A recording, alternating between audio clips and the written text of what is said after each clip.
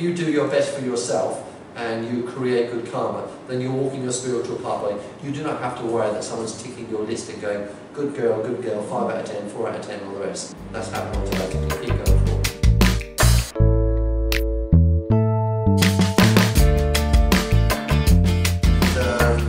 Just to see if there's any questions that come out. You've got to. Right, so if you could start, please. Who chooses our spirit guides?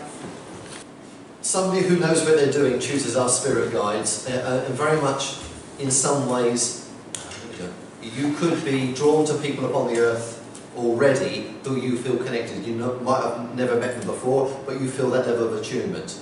Your spirit guides who are with you now have that level of attunement with you now, so they don't grate against you. You don't go, oh, it's not them again, is it?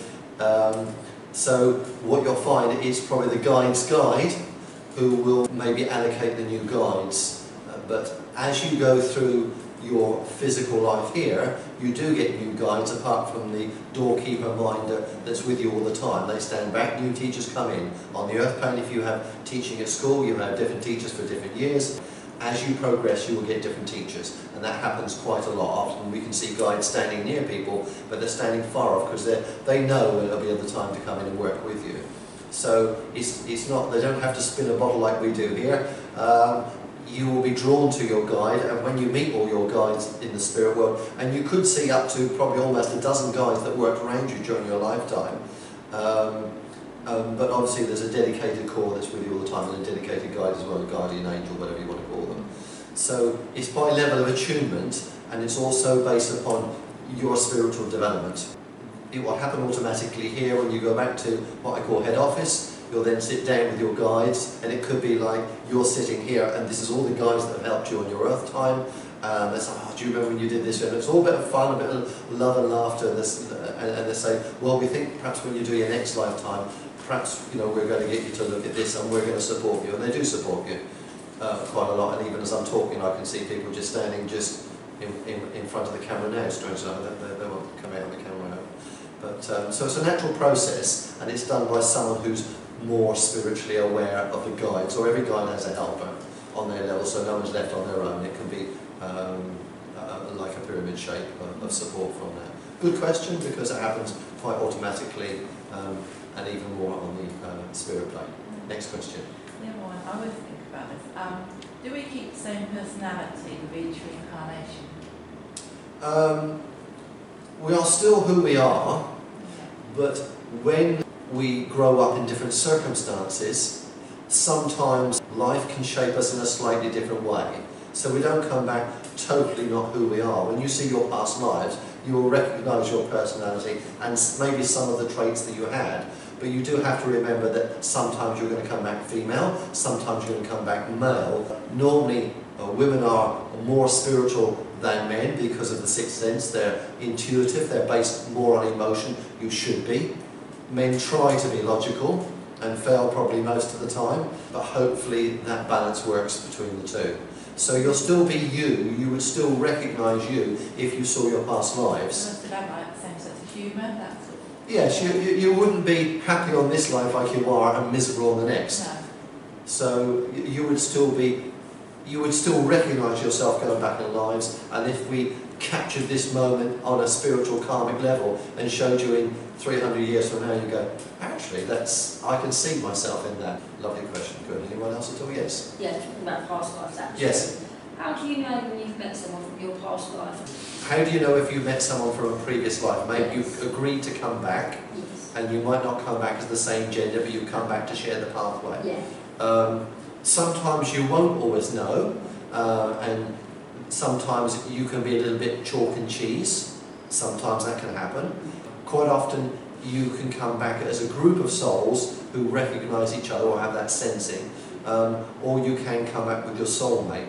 But in some ways you have to be careful you don't come back with your soulmate every time, because that bond could be so strong you would ignore everything else, and it's just so unique and so wonderful and spiritual. And people do experience that, but if it happened every time, you wouldn't learn your life lessons because you're wrapped up together and you wouldn't exist outside of it. Some people can become soulmates because they've had so many years together as a couple maybe, and that generates that level of trust. But obviously some of this is built over many different lifetimes. You won't always know. but it shouldn't be to the point that you don't get on with them. There should be a feeling that goes with that. Yeah. So there's no guarantee, but there is quite often soul groups do come back either as pairs, but in a different gender, a different situation, and a different place. But there is a reason why they do, and they're to help each other in that particular note. And you might not always meet them, as someone's just said, until later in your life. Sometimes they come in at a certain time. How I joke with the old programmes. And tonight, Matthew, if someone else comes through the curtain, that person is meant to be with you at that particular time in your life as well. So some of the karma is meant to be. It's not how we all see it. Good question. What was the other one? How do you know when you've learned your lesson? It's time to move on. Well, if you're talking about how do we know we've learned our lessons in life, we've got nothing else to do in life, and what am I doing here sort of approach, you won't know that until you get to the other side and they go through it with you. You should have a good feeling, and the feeling being, someone's just saying, if you feel totally comfortable with yourself, you feel totally empowered with yourself, you still love people, you're not isolated, then you know you're doing things right, so you're not fighting yourself on a karmic level. Okay?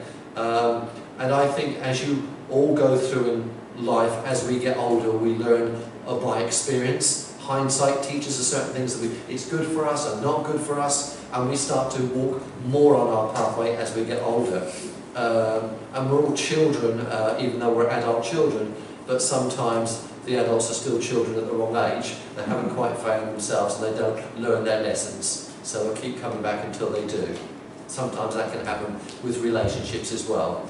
A different profiling is required for that. So don't worry about, I wonder how I've done. It's not a test. You'll never get told off for doing the wrong thing. Every pathway is correct, no matter what you do, because you'll always come back to the right pathway. Sometimes we've got to go off the pathway to come on it, to fully appreciate it. There are different things that will happen for yourself, that providing you are, a bit like the TIS, trust in service, trust in self, trust in spirit. If you do your best for yourself and you create good karma, then you walk in your spiritual pathway. You do not have to worry that someone's ticking your list and going, good girl, 5 out of 10, 4 out of 10, all the rest. That's happened automatically. Yeah, keep going forward. Good questions. Yes? I have a question about some experiences we've been having over the last week or so. Yes. So no prompting by me whatsoever, total strangers are just opening up and telling me their life story. Are you saying, why does this happen? Why are people attracted to you? All of a sudden, yeah. But it's not what you say, it's what you don't say, and that's for all of us. It's your spiritual vibration is causing that effect. It's a cause and effect. Okay? You don't have to say anything.